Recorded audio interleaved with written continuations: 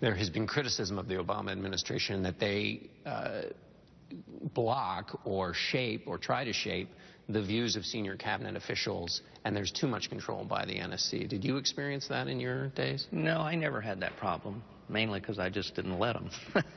And it's mainly staff. The president always, I found President Obama very welcoming of honest and candid points of view.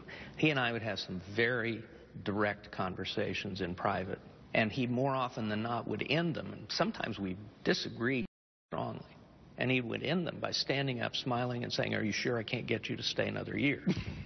So I think... was he being facetious, or did he like the back and forth? No, I think he welcomed it.